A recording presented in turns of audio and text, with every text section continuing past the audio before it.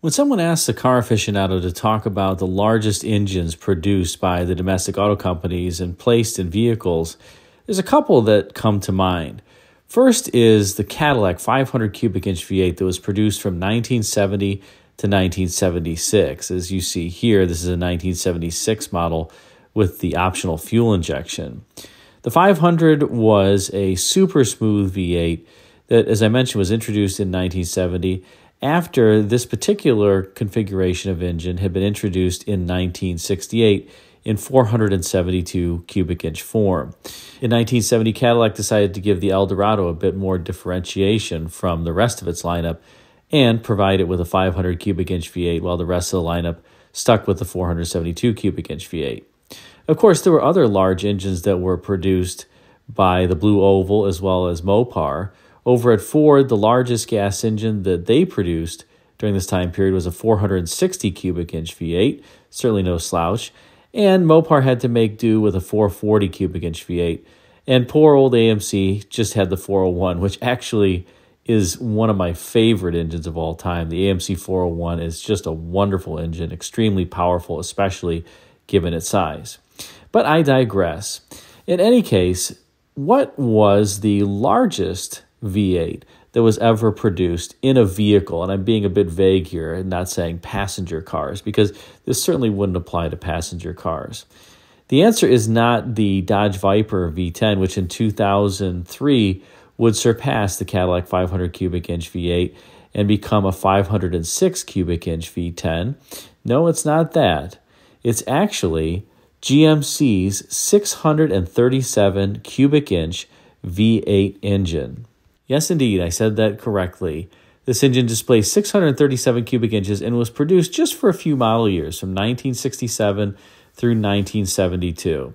Now, before we get started, let me just call out something here. And while today GMCs are basically kind of tarted up Chevrolets and have a lot of the same componentry, including engines under hood, back during this time period in the mid to late 1960s and even before, GMC offered a number of engines that really were only offered in GMCs.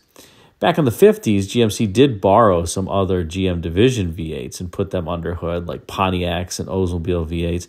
But by this point, GMC was equipping their vehicles, including, in some cases, the light-duty pickups that came equipped with a GMC-specific V6 that had many different versions of displacement: 305, 351, 379, 401, 423, and 478 cubic inches. Again, those were all 6 cylinders that GMC offered around this time period.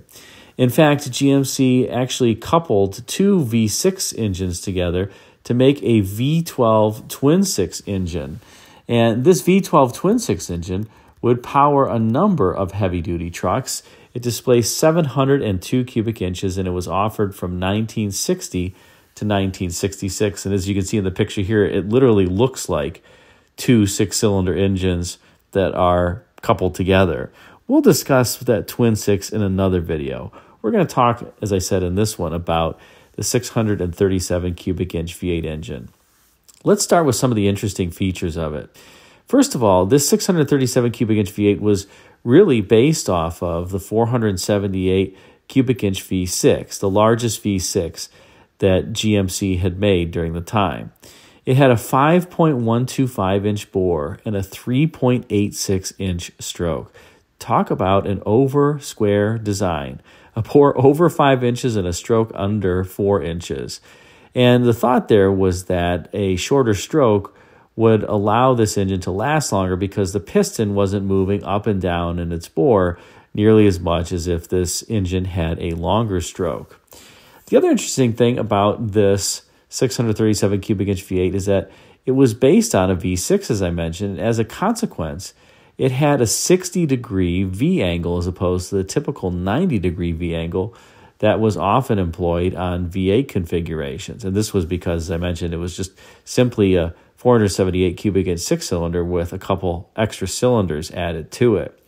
Now, when you do something like that, it's almost like the Buick 3.8 liter or 3800 V6 that was based on the 215 cubic inch aluminum V8 that was introduced in 1961.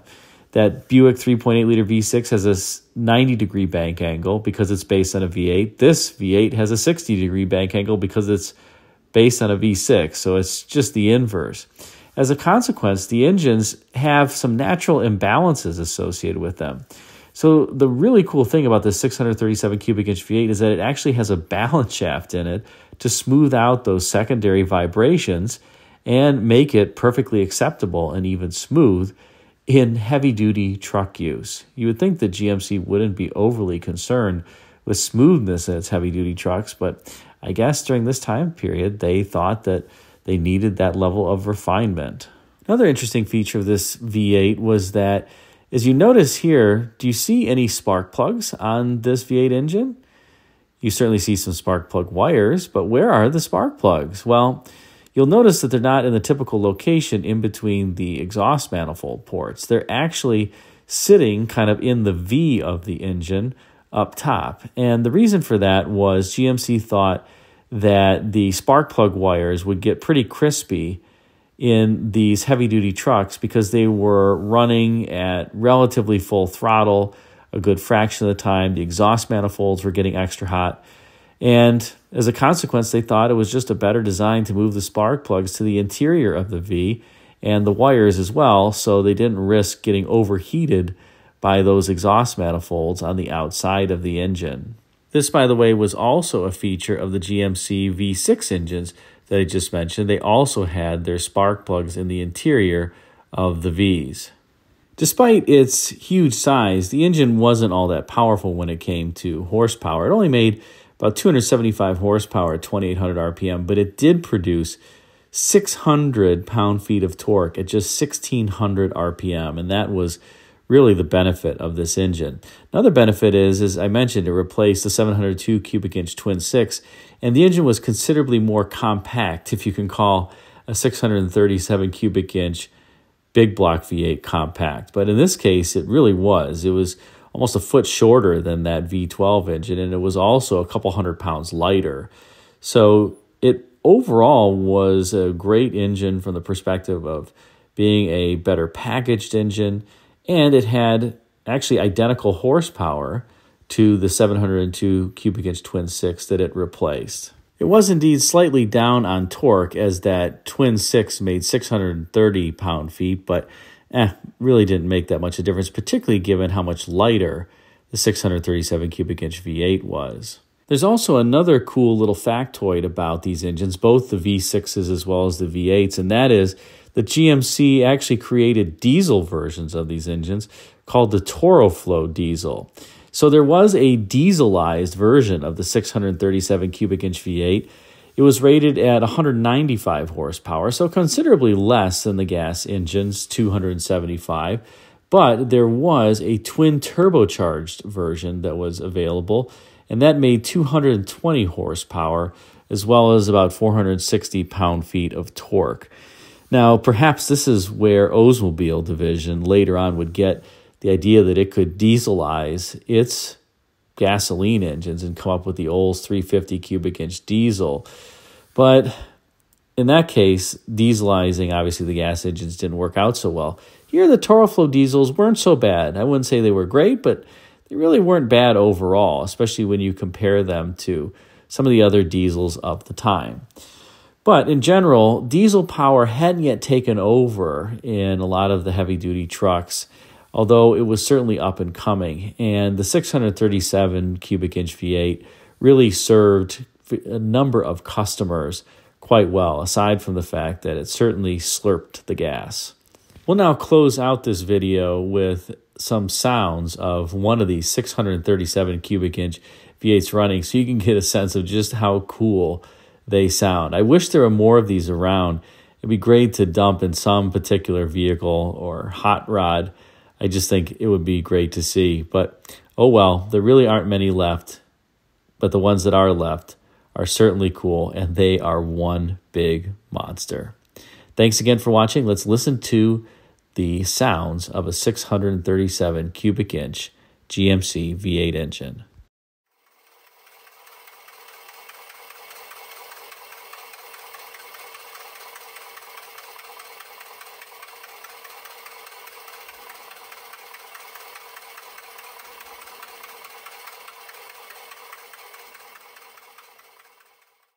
Obviously a slight exhaust leak on that 637 V8, but still you can hear how whisper quiet it is, and you can see how smooth it is. What cracks me up is the especially small 2-barrel carburetor on these. That's right, a 2-barrel carburetor. So for those of you who comment that, as an example, my 71 Mercury with a 429 2-barrel, or GM did put 2-barrel carburetors on 455 cubic inch V8s, look at what you have here, a 637 cubic inch V8 with a 2-barrel carburetor. Pretty sweet. Thanks again for watching.